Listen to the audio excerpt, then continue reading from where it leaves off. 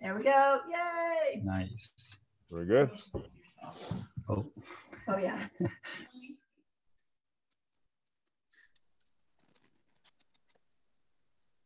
Hello, hello, welcome. What happened? 100.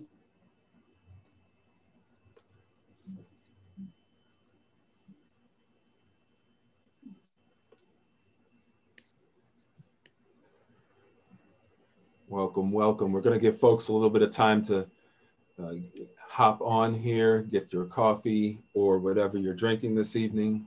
I've got an either or option. That's right. And we're going to also be live streaming on Facebook here. So give me 1 second to get that up as well.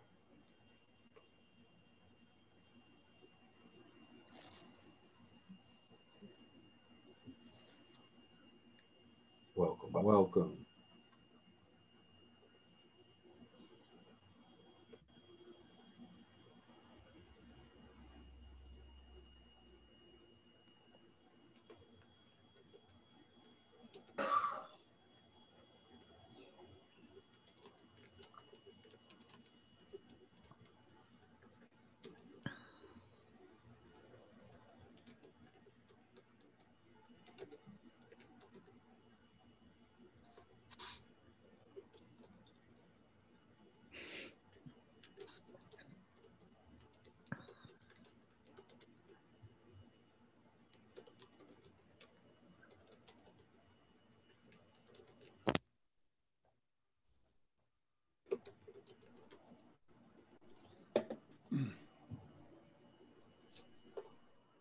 Ready.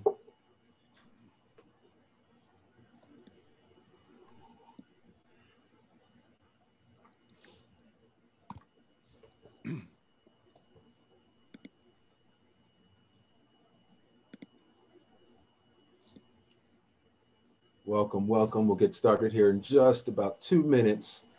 Once we give, it's kind of like back in the old college days, nothing starts on the hour. It's a couple minutes after. On my campus, it was 10 after.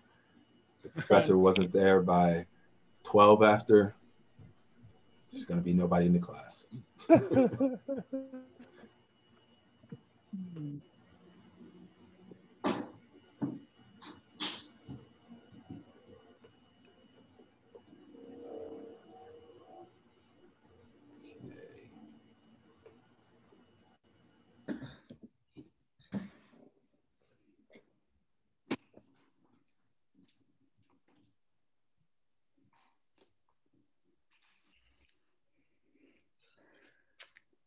Go, good to go. Let you want to say hi? Say hi.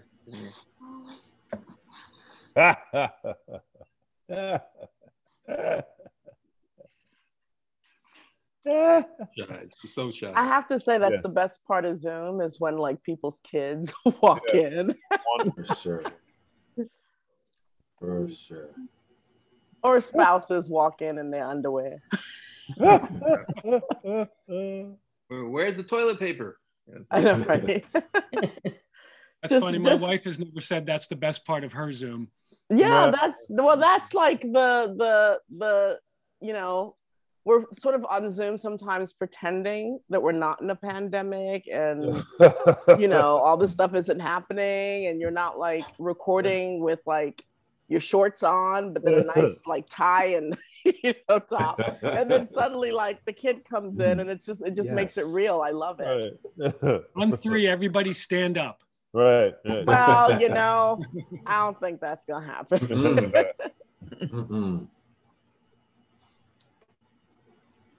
Great.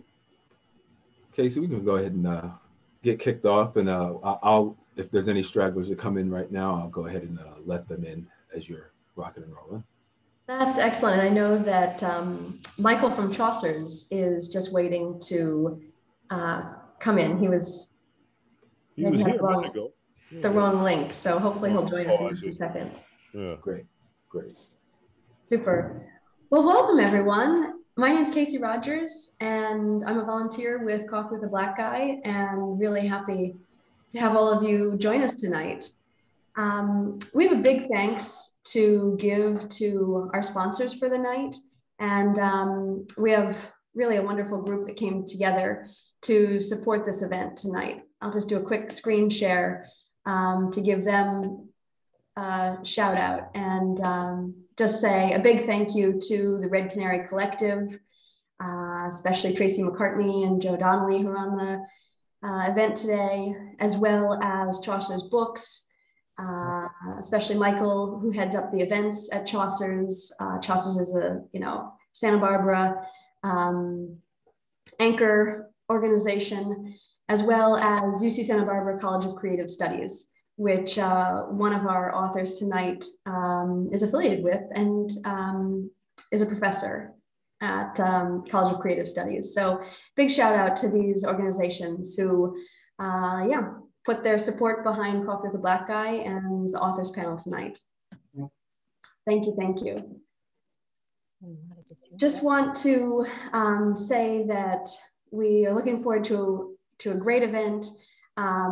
We do have some polling features that we hope to use tonight, sort of an opening question to send out to all of you, as well as a closing. We have had some technical difficulties in the past, so bear with us if for whatever reason that happens.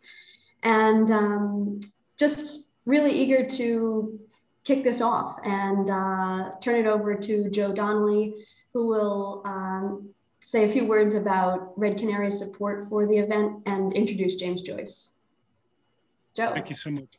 Thank you, Casey. And I see that we're recording and on Facebook, so I'm even more nervous, but is it too late to insist on director's cut before this goes anywhere? Or is it, okay. Well, I'll do my best. I have paper sprawled out all over in front of me with notes, but I'm going to do my best to just speak to you guys directly and say, first of all, what a distinct honor and pleasure it is to be here with you all. And again, thank you, Casey, for the introduction. And thank you to Chaucer's and to UCSB Creative Studies. I'm going to attempt to tie together a couple strands. I am here, as Casey mentioned, both representing Red Canary Collective, for whom I serve as the editor-in-chief of Red Canary magazine.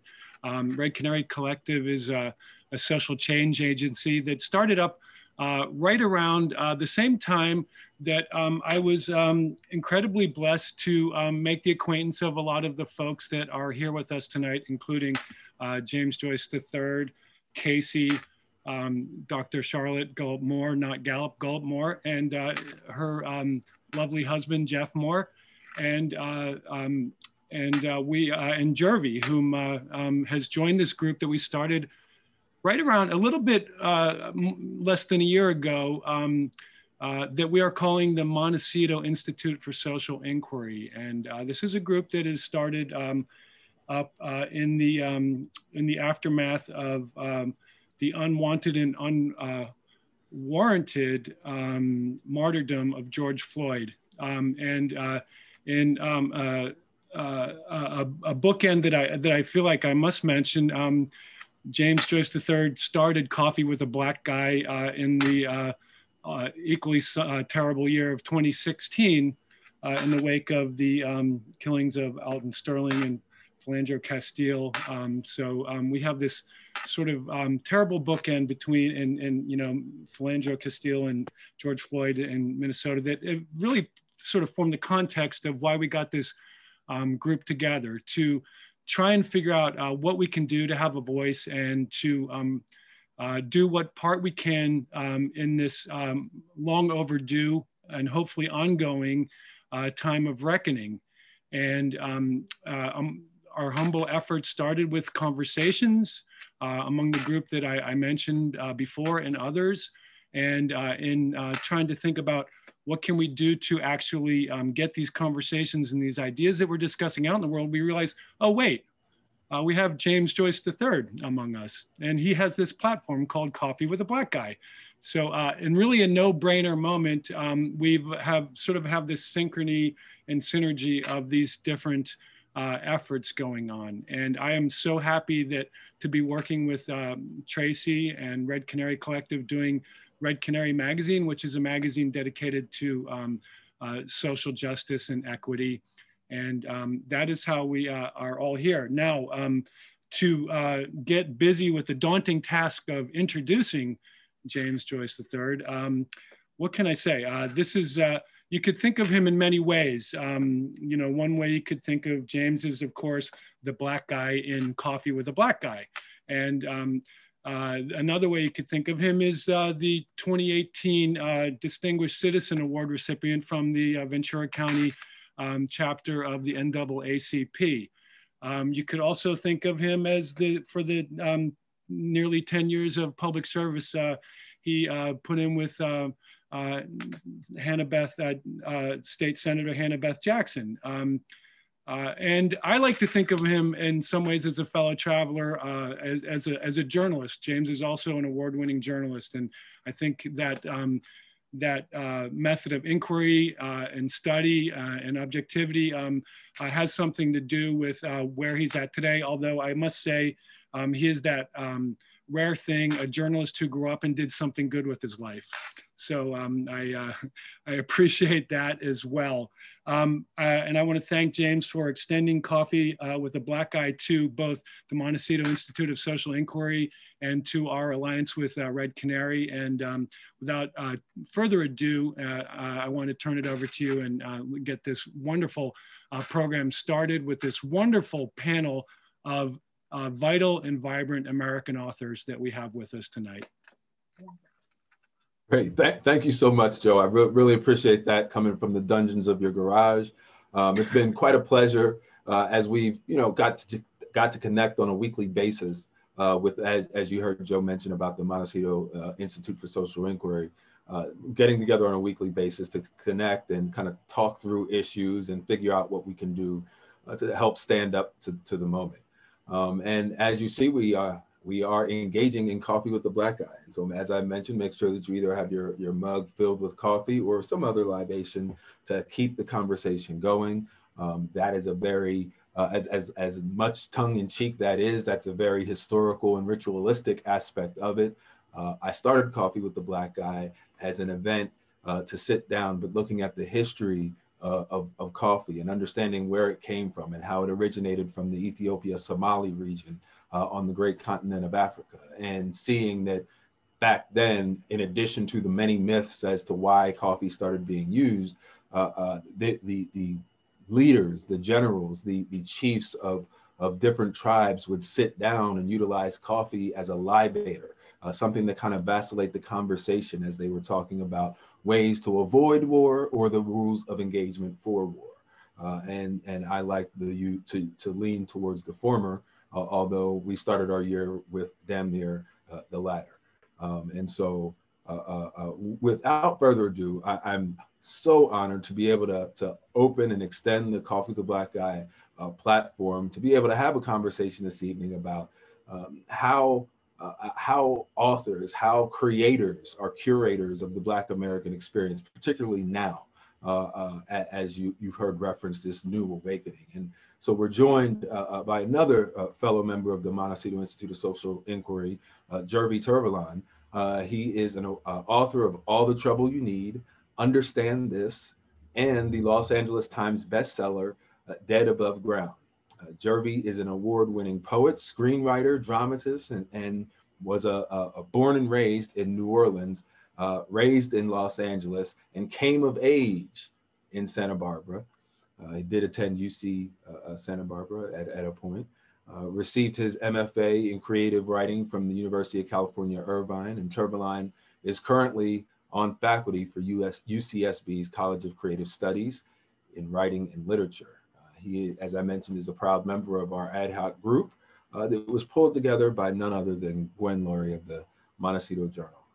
And so, Jervey, great to have you here with us this evening, and looking forward to the gems and jewels you will share. Gary Phillips is joining us this evening. He's a critically acclaimed author of mysteries and graphic novels. Raised in South Central Los Angeles, Phillips grew up reading comics, classic pulp and detective fiction, and the likes of Iceberg Slim, and took inspiration from all of this when he created his first series character, Ivan Monk in the early 1990s. A private detective adept at navigating the racial tensions of modern LA and beyond, Monk has appeared in 4 novels and 1 short story collection, Monkology. That was in 2011. When not writing, Gary spends his time smoking an occasional cigar and pondering why his poker abilities haven't improved. And I'm going to have to exploit that at a later date, Gary. So I'm glad to meet your acquaintance. Phillips continues to live in and work in Los Angeles. And on his webpage, he claims 18 novels, 9 comics, 50 short stories, and creatively 4,000 plus donuts. So Gary, thank you for joining us this evening. And last but certainly not least, I am joined this evening, we are joined this evening by Nanama Danquah. She is an author, an editor, freelance journalist, ghostwriter, public speaker, actress, and teacher. I could add some more over the few short weeks I've gotten to know her, but we'll stop there. Her memoir, Willow Weep for Me, A Black Woman's Journey Through Depression, was hailed by the Washington Post as a vividly textured flower of a memoir, one of the finest to come along in years. Danquah, a native of Ghana, earned an MFA degree in creative writing from Bennington College.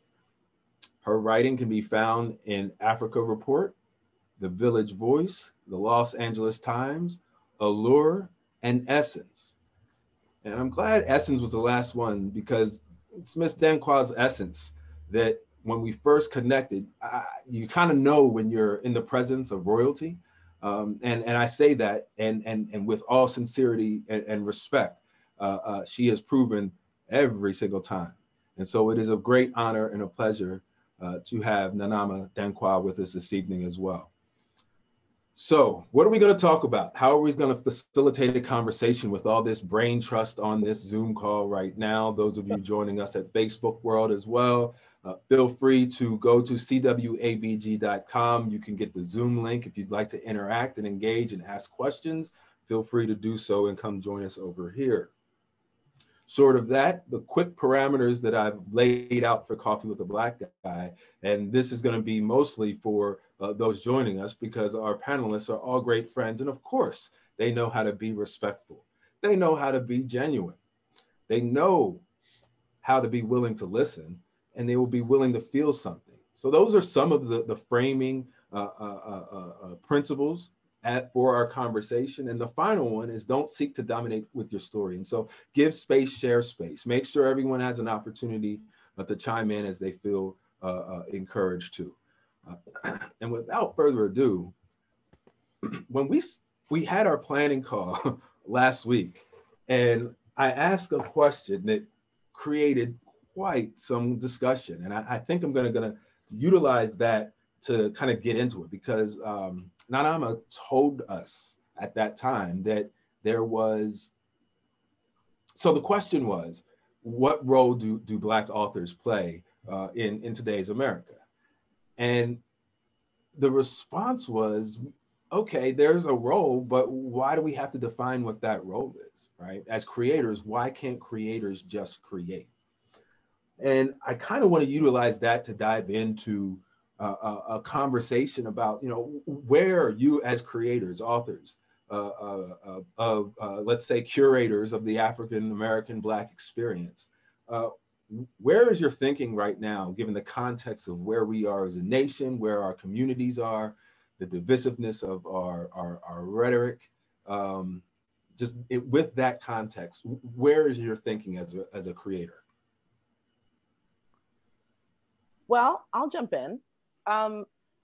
For me, as I said during our planning session, I reject this notion that I, as an artist, have to create addressing anything that's happening right now, specifically because I think already, so much of work that is written by people who are marginalized, Black people, other people of color, gay people, so much of it is thought to be, you know, anthropology and sociology, and as opposed to just creative work. You know, what is the creative imagination? What are you thinking? What are you dreaming? You know, and in many ways I resent that. I resent the fact that, you know, white authors can write about, you know, just a dysfunctional family in Idaho or something. And I have to write about, you know, the riots, the protests, the this, the that. Now, on the flip side, I do think that all artists do represent, as Nina Simone said, they do represent the times in which they live. But I also think that that comes about naturally based on everything that you write. And so there's going to be someone who's going to write about that dysfunctional family in wherever, who's going to be Black or Native American or, you know, Latinx or gay or, you know, whatever, or, you know, transgender. And in that writing will come across our times. But I don't think that to force someone to be so myopic about, you know, representing who they are in a very specific way, because I'm always representing who I am. I walk through the world as who I am. I see the world through that lens. So everything I write is from the viewpoint of a Black African woman raised in America who is living in this time. Great, thank you, thank you. Gary, Jervey, any thoughts on that? Well, I taking off on what Nana said, and I guess particularly for me, as we talked about this last time in our prep meeting, being a crime fiction writer, the question came up in the wake of George Floyd's murder last summer, or and there was a round of this in various articles and then in NPR and what have you. Well, how do you approach how you portray the police? Since I write crime fiction and the police invariably show up in some manner, have I thought about how I portray them any differently? Well, my answer for me was no, I don't. But the other part of that answer is I've never really written a novel. I've only written one novel from the point of view, or I guess you might call it a police procedural. And even then, all the cops were crooked. So for me, it's always been, I mean, the reason I specifically chose initially to write about a Black private eye, and specifically to write about the aftermath of the events of '92 in my first novel, or my first published novel, Violent Spring, is because I wanted to have an outsider. I wanted to have an outsider to the police. I wanted to have an outsider to the various other enclaves of the city, et cetera, et cetera. So in that regard, it didn't change anything for me in terms of how I think about, or how, and also coming out of South Central and also having been a community activist around issues of police abuse as a kind of baptism of fire when I was a teenager. So this is in the days of the infamous Daryl Gates and his whole militarization of the LAPD and the batter ram, et cetera, et cetera. So my perspective on the cops has always been shaded by that, and that always carried through into my books. It certainly is probably different, and in fact, I know it's different for other Black crime writers or other crime writers of color who may have a person of color or may have a gay or a lesbian character who is a police person, right? A plainclothes person, usually is a detective. And how do you portray that person in a department, whether it's LAPD or some other department? Right. Understanding there's other realities that yes, you want to just write a story and you want to tell your story from the point of view of your character and their interactions, et cetera. But also understanding that there's realities that invariably come to play on how you portray those characters, particularly in those kind of institutions. So anyway, so all that to say is that, yeah, I mean, I think it's always, but I think in particular, then this also then spun on the notion of how is it, particularly for white writers, sort of really getting to that point raised earlier, white writers who could sort of just skate to a certain extent, and not all, some, and to show, you know, the tough, hard drinking cop, the divorced cop, whatever, not in touch with his or her feelings. Maybe they're brutal to a certain extent, but their brutality always, you know, services justice in the end, or always comes to, or we always see in the end why what they did was, you know, was for the better good, et cetera, et cetera. So that kind of tired trope certainly came into question, and certainly has to be questioned, you know, going forward.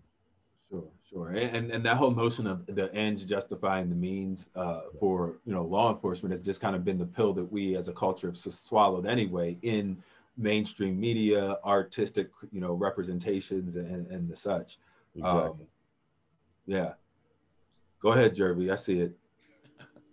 Well, my uncle, Clifford, got offered a job in LA. I think it's probably, he was, I don't know, fairly high up in the New Orleans police force.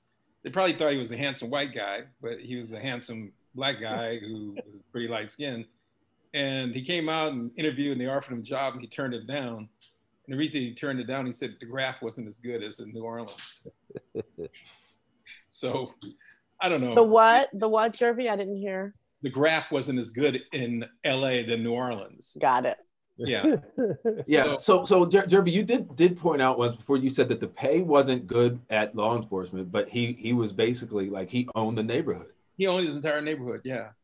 So that, like, the cynicism, you know, it's just, I mean, I think that as a Black person, a writer of color, you know, if you're aware enough to be a writer and observant and, you know, engaged in the world, you'd probably come up with the ideas, you know, the idea that things aren't what they seem.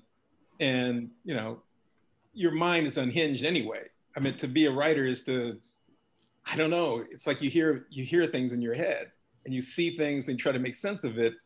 And somehow it comes out as art. So, or, you know, it comes out as fiction, however you want to look at it.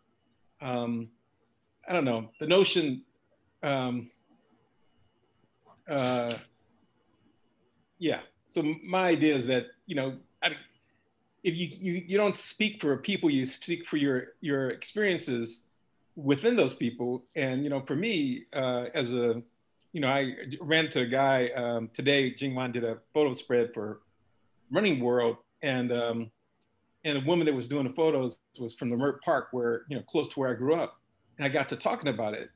And I said, I'm working on this memoir now, and I'm writing about walking barefoot on the jacaranda trees because I was watching Kung Fu too much, you know, TV series, always barefoot. And, you know, and there was a Black bookshop called Hall's Bookshop on Santa Barbara Avenue, and all these things that I really loved about growing up in that part of LA. And so the more I start thinking about it, the more I start realizing what I really owed to Black folks in my writing career, and, you know, my happiness, and, you know, my ability to mature and to be a productive person and to live amongst white people without feeling insane, because, you know, I did have that opportunity to grow up in a Black world. Right. No, and you know, Gary, maybe it's your comic influence, but you know, I'm deeply reminded of you know, the main motto behind Spider-Man, right? With great power comes great responsibility. And, you know, it seems to me that that's something that what's that, Jervey? I was just, you know, Gary, that motherfucker comes up often.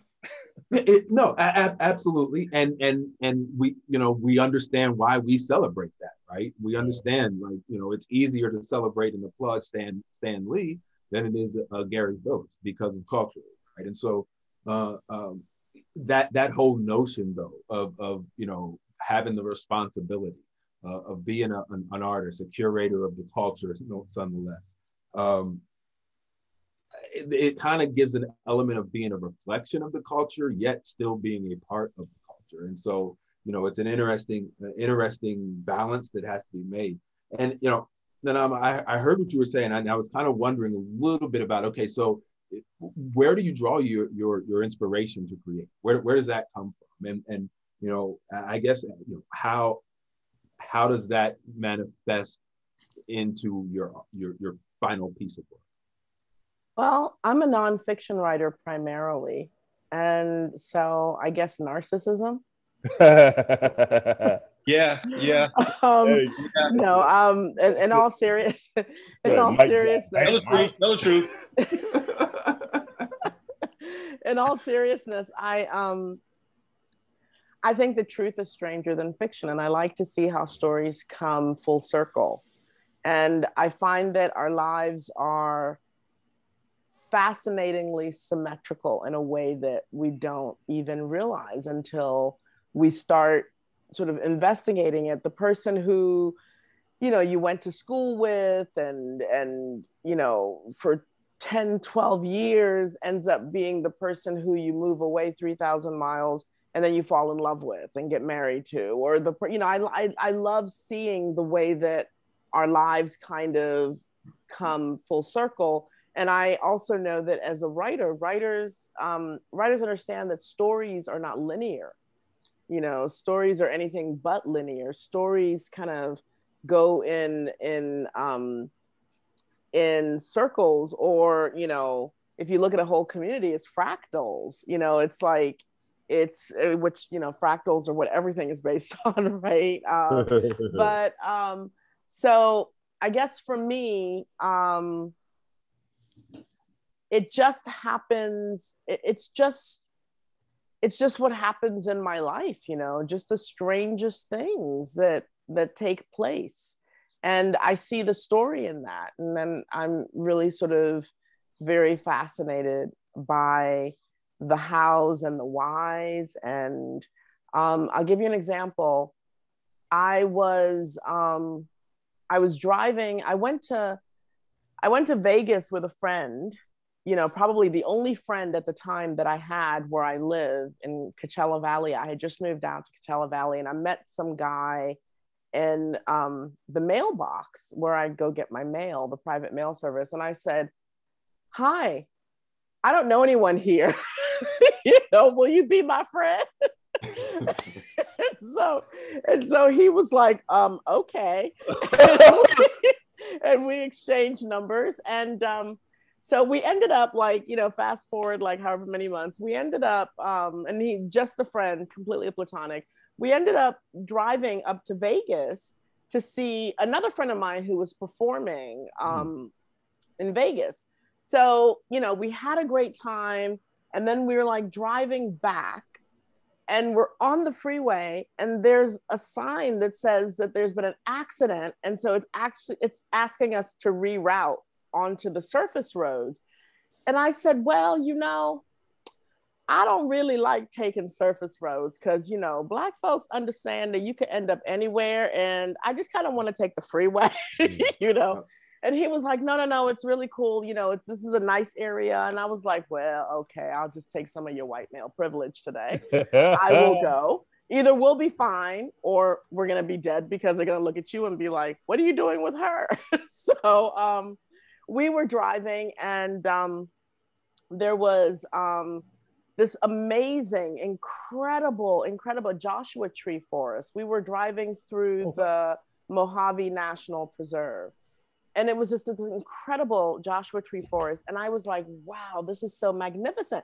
And in that moment, I thought, see, this is what happens when you're not allowed to go the back roads, right? When you're too scared to be like a Black woman on your own, driving and just seeing nature and just being engaged. And so I said, you know, I really want to take a photo.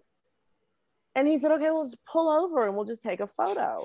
So I pull over. Trifling as I am, I'm not willing to get out of the car. I just want to roll my window down, take my cell phone, and snap a photo. He, on the other hand, gets out of the car. He's in the passenger side. He gets out of the car, and he's just in the back of my car when I roll my window down. It's all a matter of seconds. I roll my window down, and I go, what's that smoke? And he goes, huh? And I said, what's that smoke? And then suddenly he goes, get out of the car. You know, the car's like on fire, right? So the car's on fire. I opened the door, and there's this, like, because I had a retractable step, and it comes out, and there's like a tray of flames. And so I had to jump out of the flames, and we're just like running, right? And it was this, so I've been writing about that because it was just this, there's this weird sort of reality of, I pull over because something was so beautiful and magnificent, and then I burned the whole thing down. Like, I literally burned down a significant part of the forest.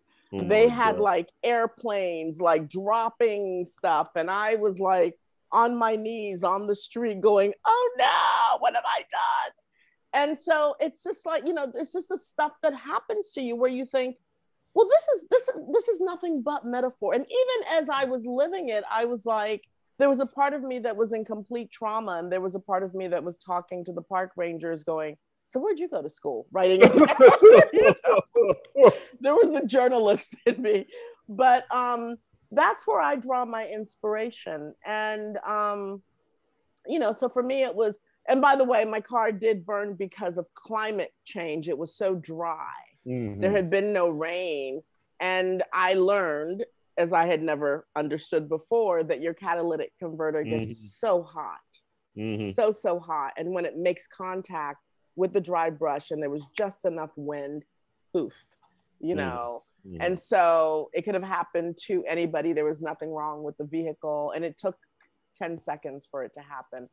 So there's something that's there. And it's this story that like you want to share with, you want to share it with everybody, where it's like you're stuck where there's no cell phone. You know what I mean? And anyway, that's where I get my inspiration for stories. It's life. I find it fascinating because I think the truth is always stranger than fiction. Wow.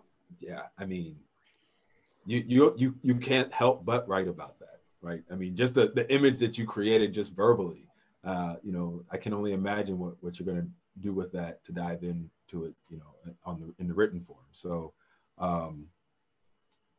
wow. Jervey, how about you?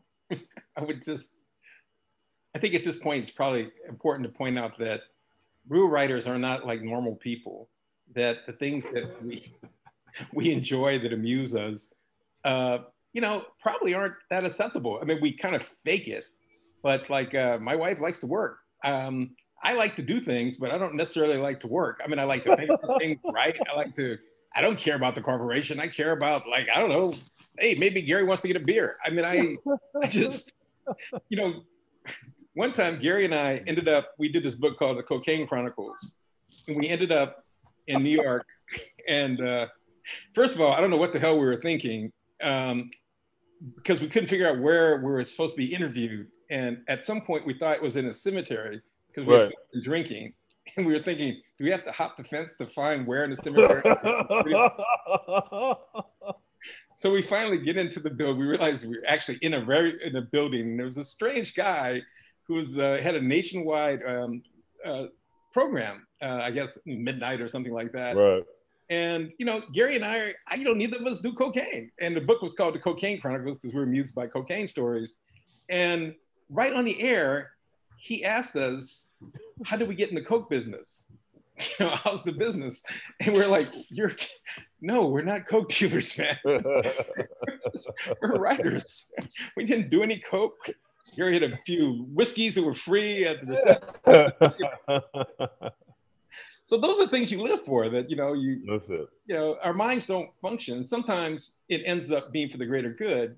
And, you realize that you gotta, kind of make sense of what we're dealing with. Years ago, after, the 92 rebellion, it's 92 or 94? It was 92, right? 92. Yeah.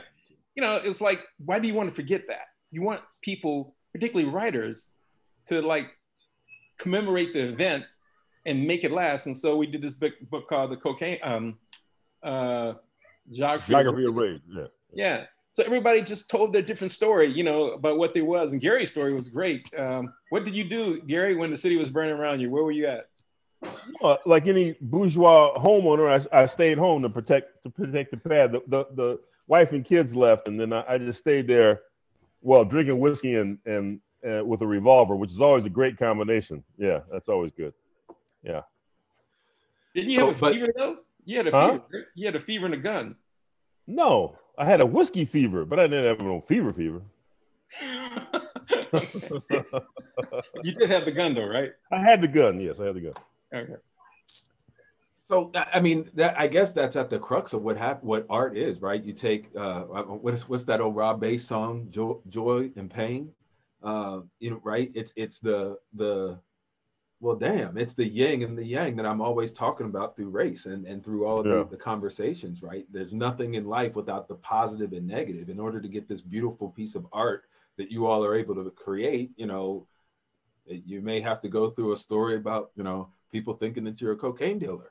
And like the reflection of what that feels like, and like that's a thing, and that's worthy of documenting and sharing it.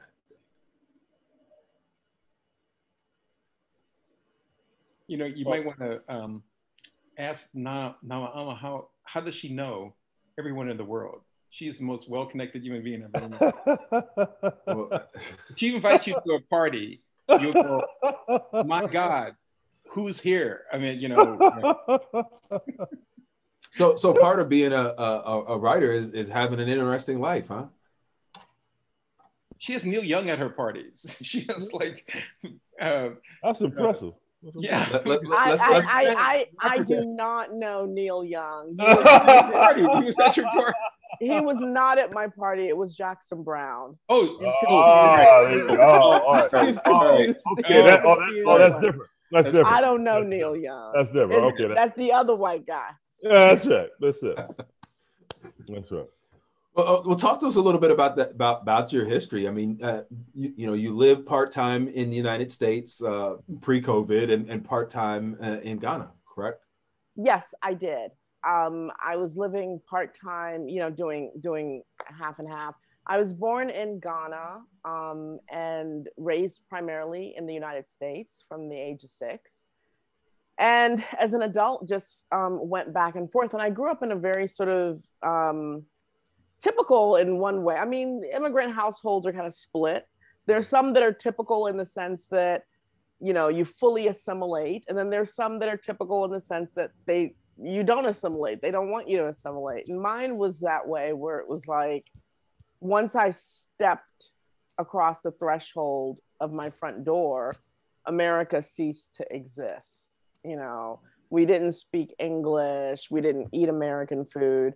And I remember growing up, and the only thing that I wanted in life was a school meal, because I just loved the little partitions, and I loved how, I loved the little partitions on the little plates, and they gave you this cute little milk, and I just wanted to have that so bad. And I'd go to my friends' houses, and they'd open the refrigerator, and there's like all of this cold mist would come out, and then there'd be like that S from the Swanson's frozen foods. And I would beg my mother, can't we just buy a Salisbury steak? And she's like, no. But so that's how I grew up. I grew up sort of with a foot in both worlds. And then as an adult, I moved back to Ghana.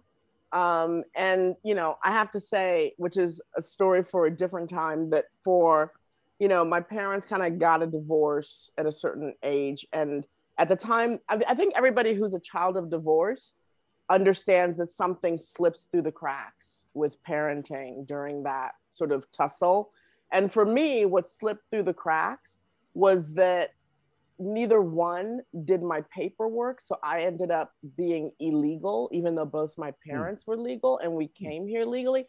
So I was illegal until finally I naturalized. Having been here since the age of 6, the first president I ever voted for was Barack Obama. I had just become a citizen. So anyway, I moved back to Ghana, and I taught at the university and, lived there. It was a really easy transition for me because I had that, step over the threshold. You're in Ghana, in my home. So I still spoke all the languages, cooked the foods, ate the foods. And my family is a political family in Ghana. It's an old political family. My grandfather is considered the doyen of Ghana politics.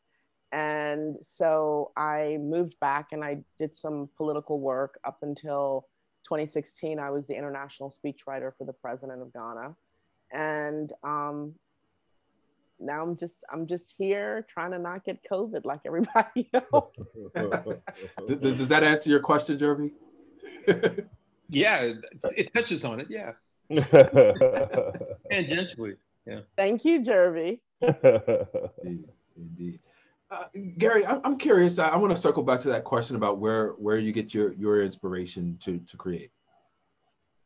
Well, I think you really put it out there, James. I think all this stuff is just, to Jervey's point, it's just all stuff crowding in my head. But it's from my childhood of watching, the original reruns of the original Twilight Zone reruns, and reading Marvel comics, because growing up in South Central, in those days you didn't read a DC comic, because that was like for sissies. You get hurt if you read Superman or Batman, because those are too silly in those days. You had to read Fantastic Four, which by the way is the first. That Fantastic Four issue 52 is for the first appearance of the Black Panther, for those keeping score. Yep. So and then and my mom was a librarian, right? So that didn't hurt, in the sense of, like, I had to read the classics. I read Native Son, etc.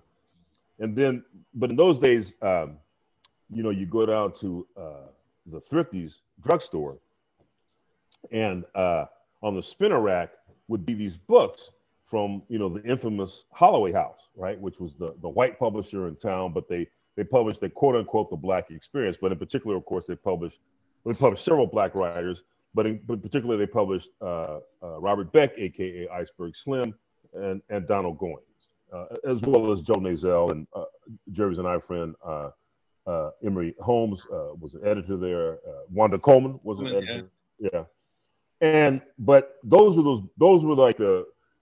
would be considered now sort of these gangster crime novels, but they weren't really called that then. But they really were. But they were from the point of view. They weren't from the point of view of law enforcement. They were from the point of view of the anti-heroes, right? And you didn't find like I said, Holloway House in those days. You didn't buy them in a bookstore. You actually bought them on spinner racks, and you bought them at the bus depot, because that's where their market was. They knew who their market was, and you bought them at liquor store. And they were all paperback originals. Odie Hawkins, who's still around, was a writer there. They put out Players too, though, right? And they put out Players magazine, yeah, that sort of Black Playboy, but that's a little later. And so I would read those books too, right? And I was playing football in high school and so forth and so forth. But so all that stuff, right? All that stuff, and then also being a community organizer, all that stuff is a kind of a mix. And so then I knew once the events of 92 happened, and I'm already in my 30s at that point. And once the events of 92 happened, and and knowing at least some of the folks involved in the gang truth stuff, and knowing some of the folks,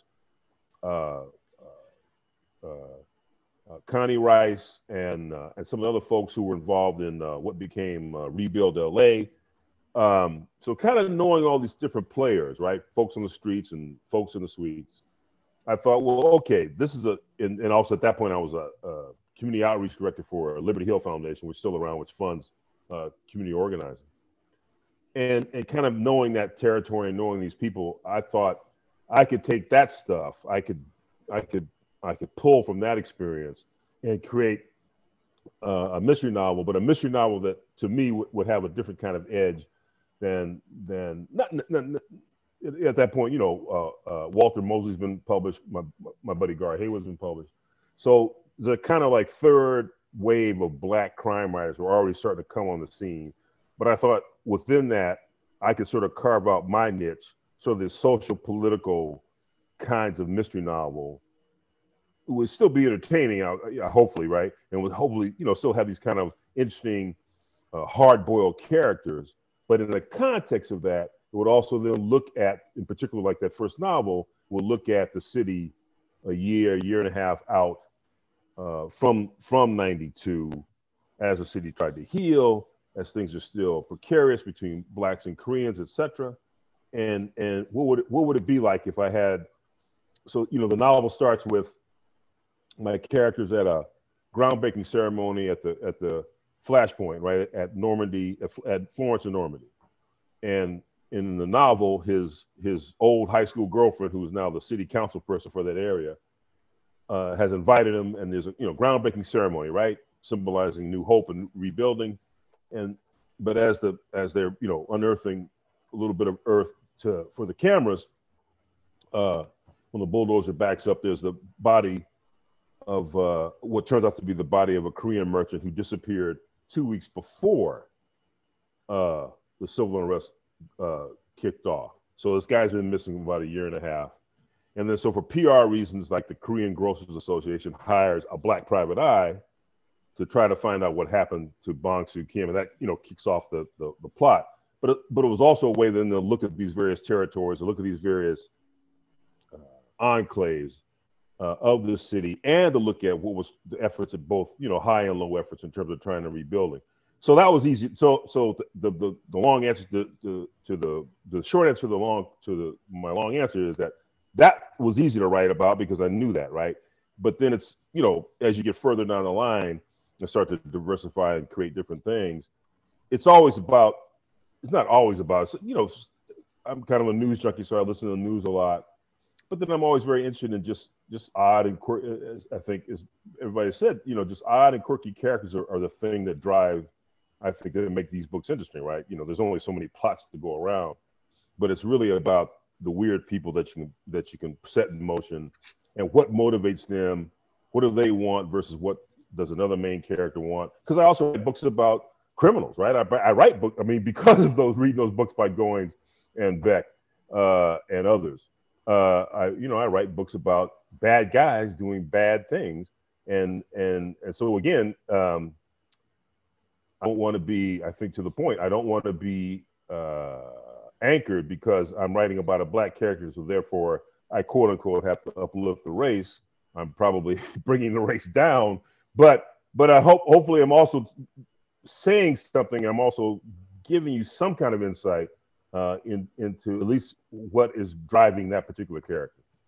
Indeed, and I hearing you explain that and knowing what time frame you're talking about, I question how much it has really changed, because it sounds like we're in a very similar dynamic in society now, and I've often thought of this concept of a continuum of better racial understanding, and I don't think you're bringing down the black experience or the black race, Gary. I think you're at a point in the continuum where folks who want to enter there can enter there, and then they can go to where they need to go. But that's folks would be interested in that, and that might attract folks into. And so, what you're doing is you're creating an entry point along that continuum for folks to whether you know it or not. And I know that's not the intent or the goal, but we call those unintended consequences indeed sometimes. I see that we're closing in on the hour here, and so I want to be respectful of folks' time. But yeah, exactly. That happens so quickly.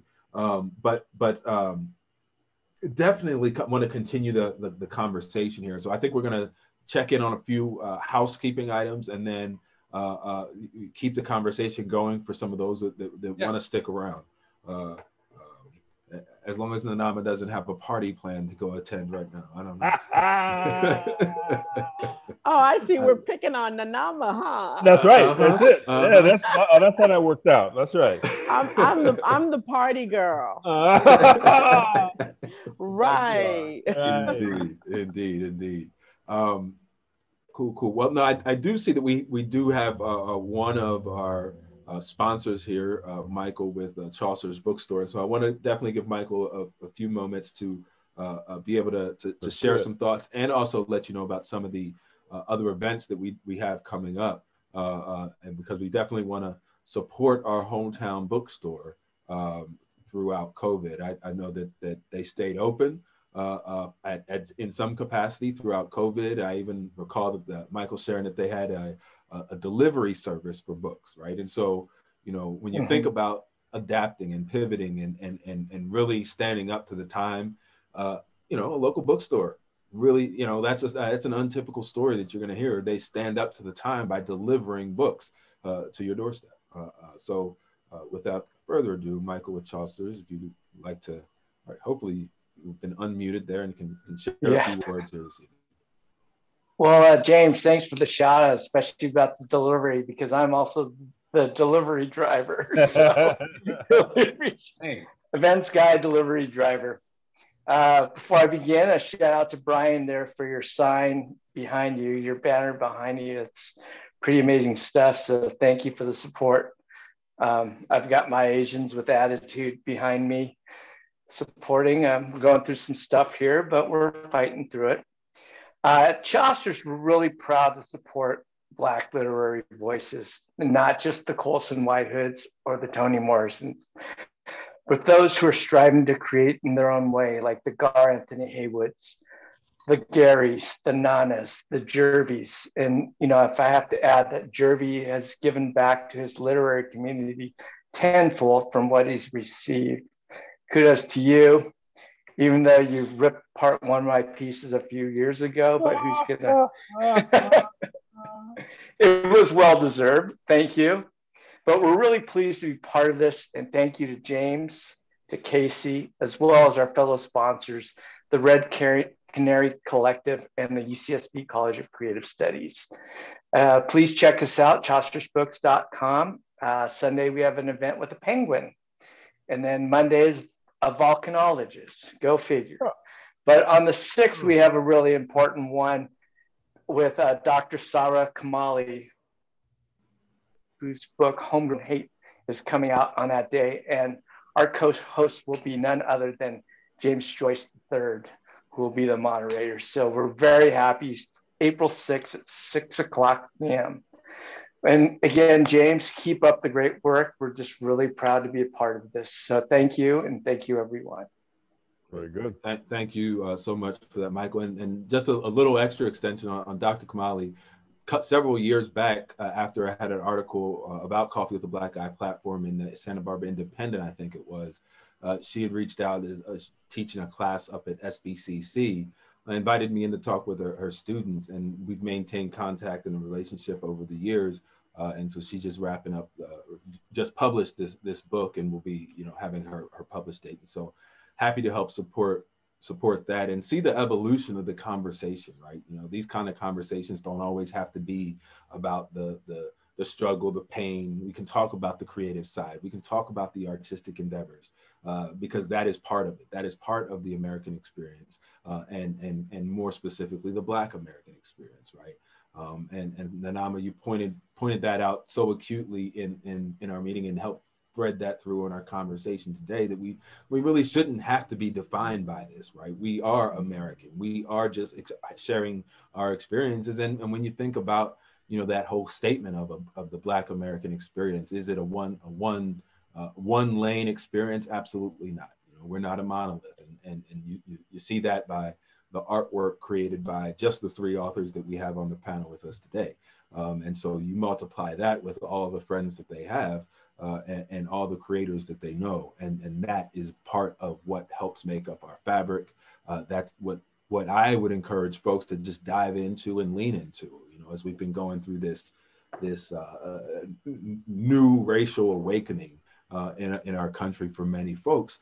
The question is, what do we do now? How, you know, where do we go from here? And I think, you know, consuming the land, consuming the fruits of the pain, consuming the fruits of the joy, consuming the fruits of the experience is part of it, right? And part of that understanding and creating those bridges, and when you can find the parallels between, you know, the Black American experience in your life, no matter what that is, that's bridging the empathy gap, right? And I think that is a progressive step forward, and a step in the way that we should continue to go. Any other thoughts here to the authors who, you know, I mean, one of my curiosities at this point is listening to this conversation. I mean, is anybody working on something now that you'd like to share with us that is kind of, you know, whatever it is, you know, where did that inspiration for your current work come from? Can I just actually, before we get into Absolutely. what we're working on. I'd love to talk about, you know, there's two parts to being able to hold a book and say, I wrote this book. There's the part where you are in your house working or coffee shop or wherever. And that's where you talk about what is the inspiration and what was your craft like? What was your way of doing this, putting this on the page?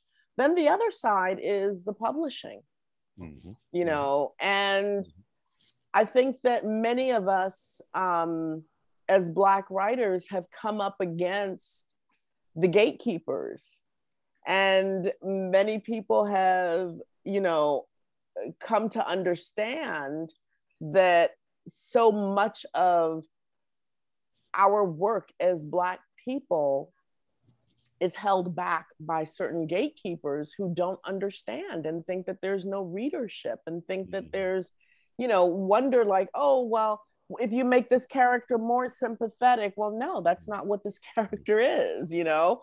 And so they shape so much. And I think that so little of gatherings like this focus on it. Now, something really interesting happened during COVID was on Twitter. There was a really interesting discussion called Publishing Paid Me, where white writers suddenly started saying, publishing paid me $100,000. And it was a white writer you never ever heard of, right? And then Black writers were saying, and these are Black writers that are well-reviewed, award-winning, publishing paid me. So the white writer will say, publishing paid me $150,000 for my first book. The Black writer says, publishing paid me $15,000. You know, like Roxane Gay.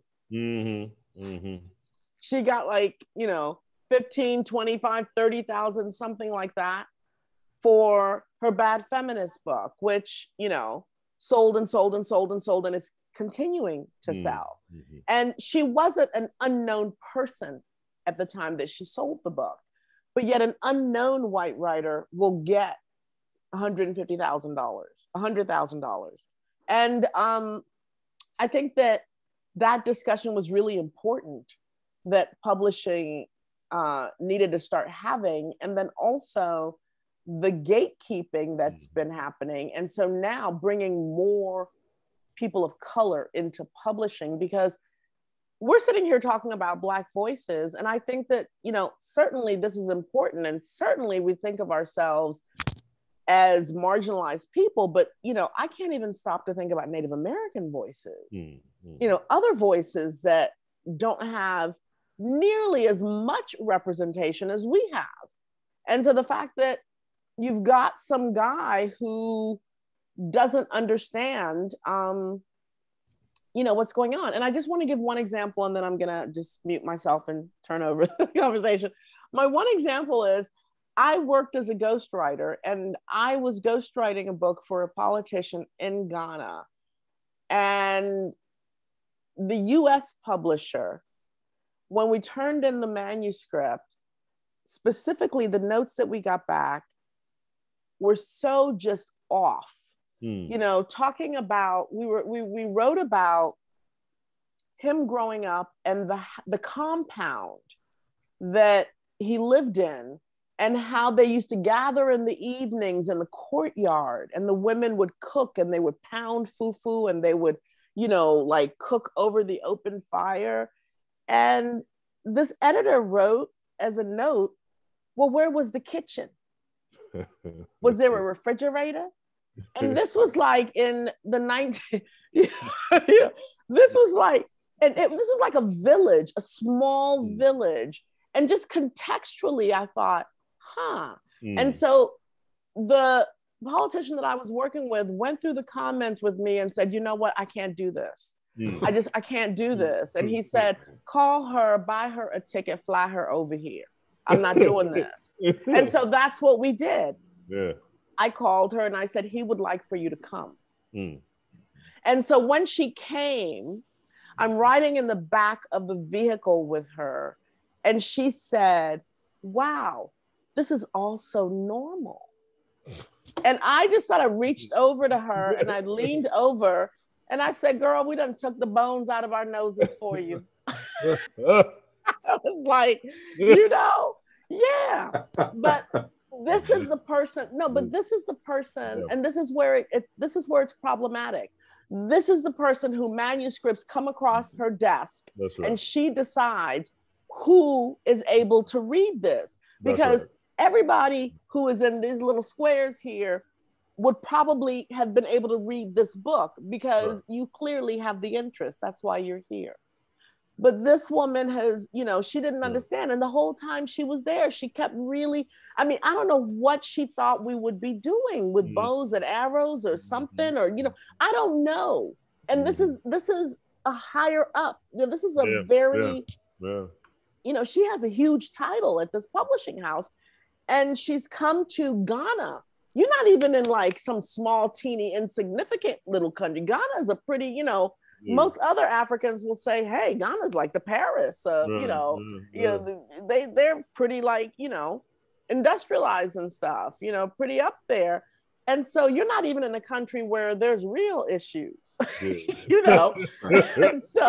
and so that's what we need to talk about, I think. Well, and that is like what the terminology that you hear that folks mention, that like that's cultural competency, right?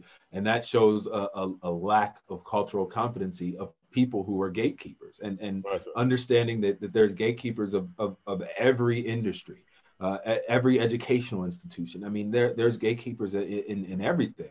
And you know, as a journalist, you were told to make friends with gatekeepers, right? Because that allows you to get access to the information that you need to actually write that story or to share that story. And so, you know, I think that's a helpful reminder to, you know, encourage us as we embark upon this work as community, to make sure that we keep in mind that we're cajoling our gatekeepers that are in our communities, the gatekeepers. Well, what's the damage that's done by cajoling? What's the damage that's done by when people just don't have that vision, don't have the ability to see you in your complete self?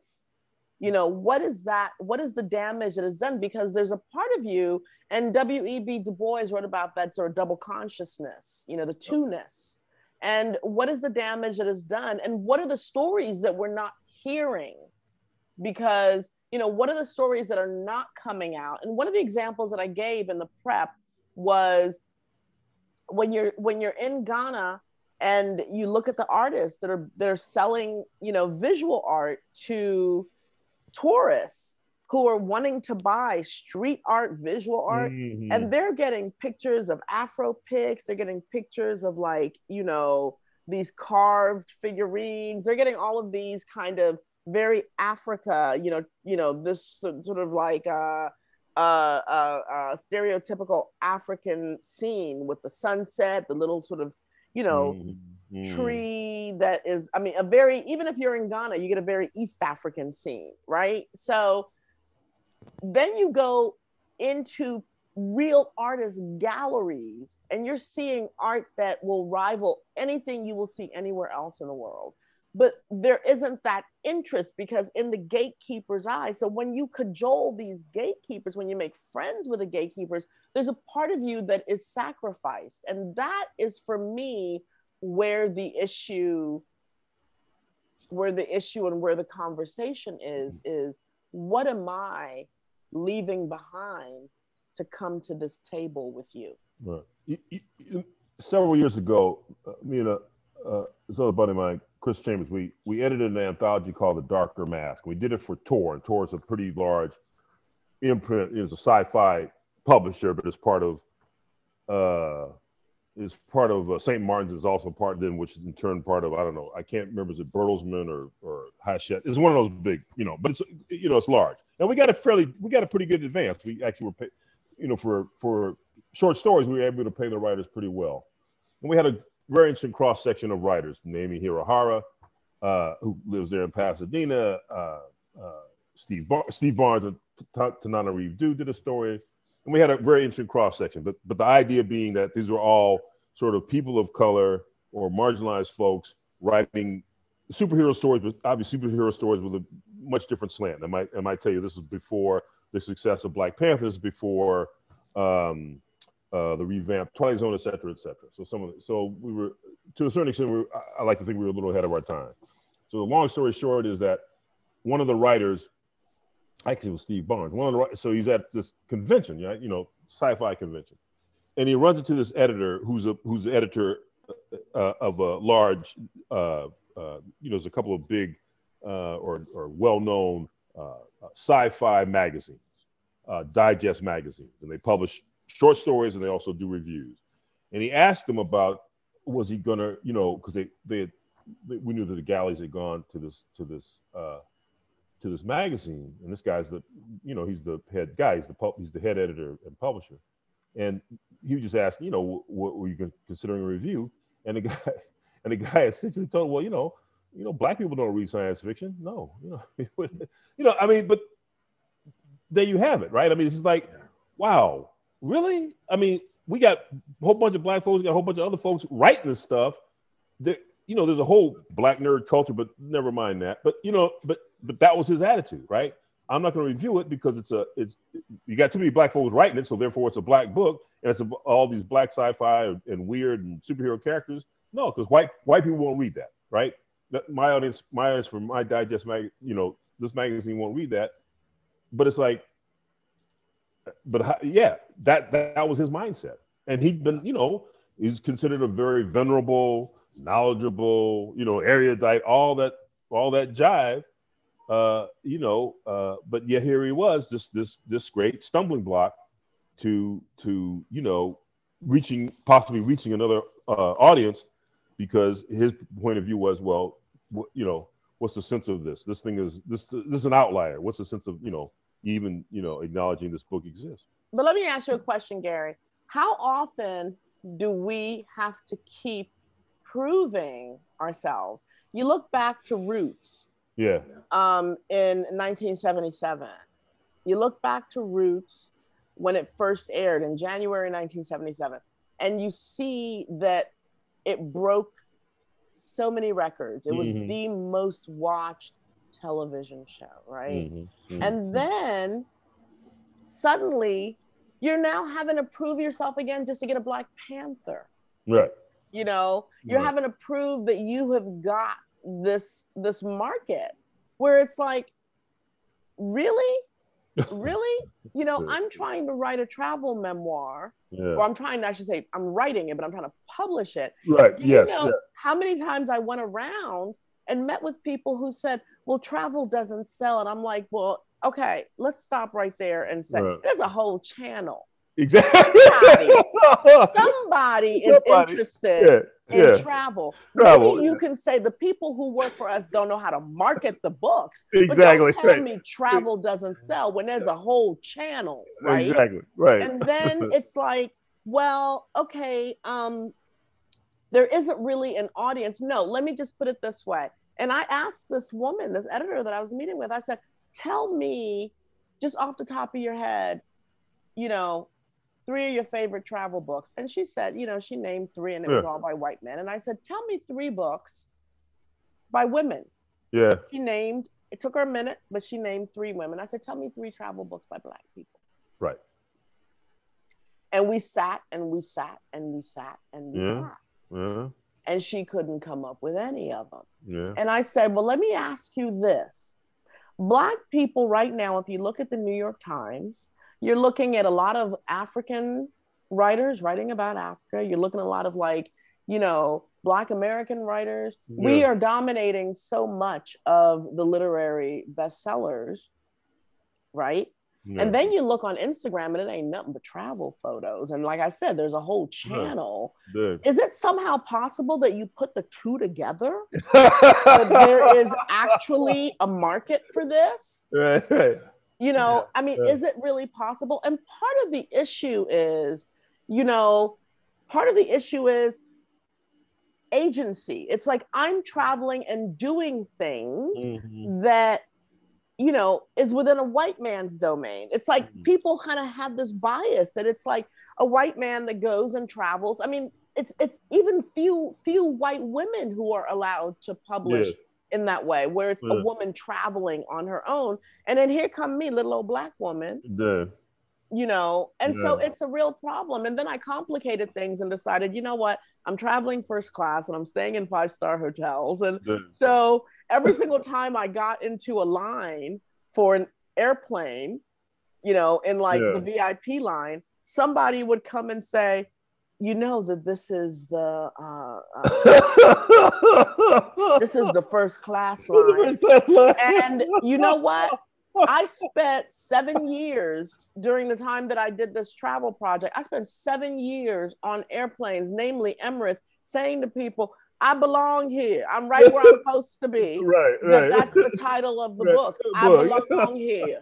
Right. And No, that that's what's up. again turns it. right back around with your coffee with a black man is how often do we have to keep saying, I belong Yeah. here? Yeah. In the spaces that we occupy. Yeah. Yeah. And what you just shared, I mean, that's what's at the root of the call for Black Lives Matter, not the organization, but the drumbeat for Black Lives Matter, because what we just heard were multiple instances of devaluing Black lives, right?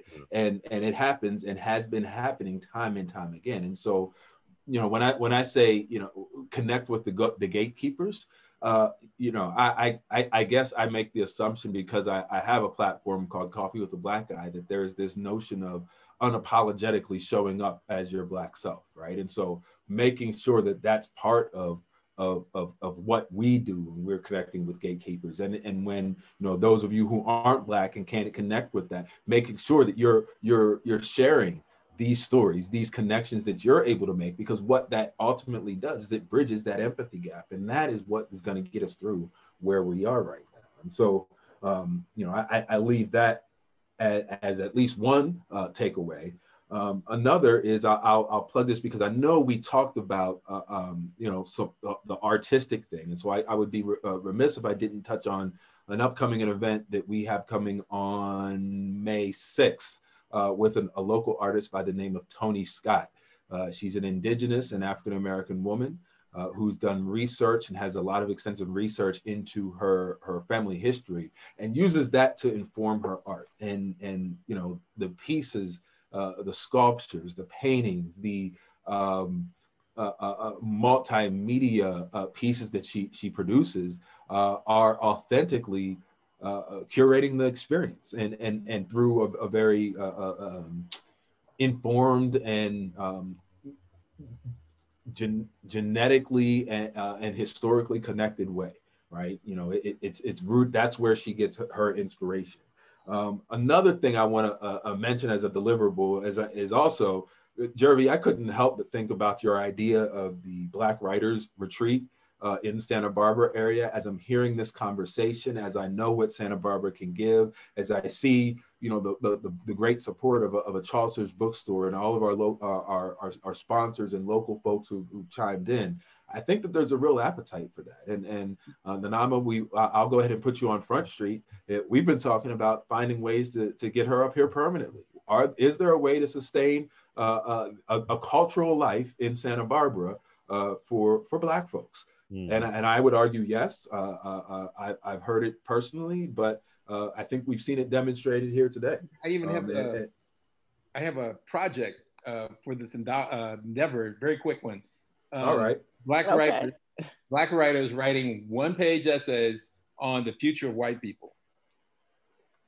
Oh, that's hilarious. That's scary. But no, what I was gonna say is, I think it can be done. What I was gonna say is, I would love to come to. I think that Santa Barbara is really on the cusp of something wonderful, and I personally would love to be there. But you know, sister needs a job, so if anybody knows anything, let me know.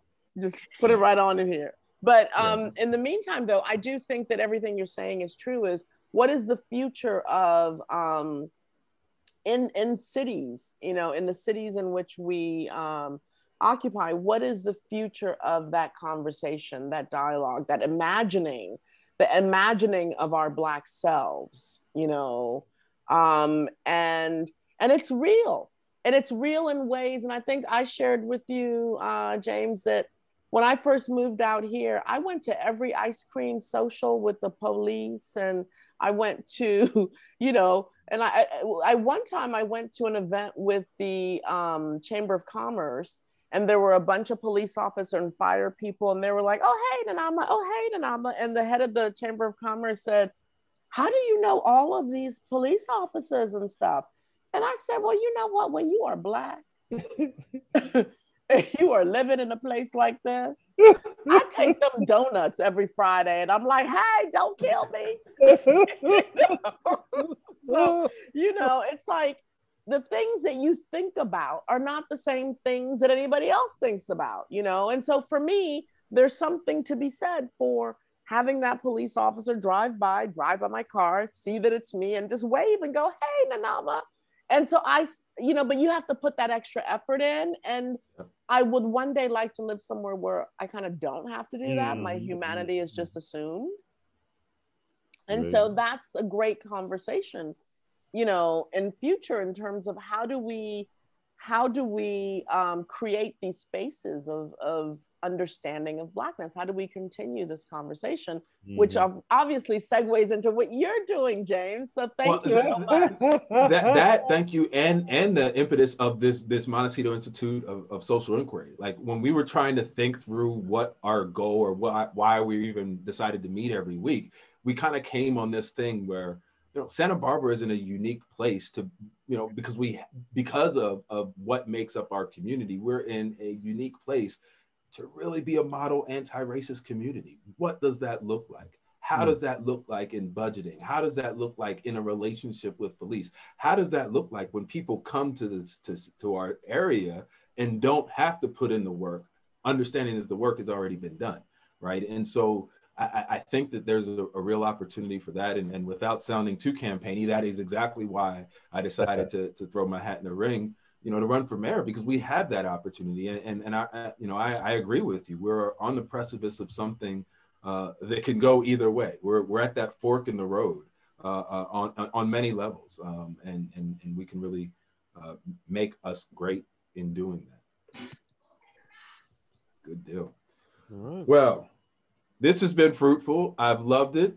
But, you know, like, who was it? Carlton said, you got to go home, or you gotta go home, or you ain't got to go home, but you can't stay here type thing. Right. We're on Zoom now, so. Right. That's good. That's it. Thank you so much for this Thank you. space. It's great. Not just tonight, but for the space that you're opening and for the spaces that you continue to open, just with your presence and then with the dialogue and your willingness to sort of take on that heavy lifting and I mean, it's not easy. I mean, just doing what you're doing, and I applaud you and I appreciate it and I thank you for it. You'd be the first mayor I ever knew in Santa Barbara. I never knew who the mayor was ever.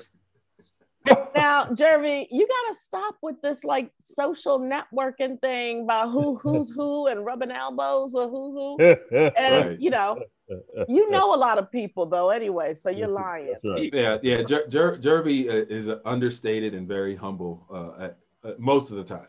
That's it. Well, I should want to thank everybody.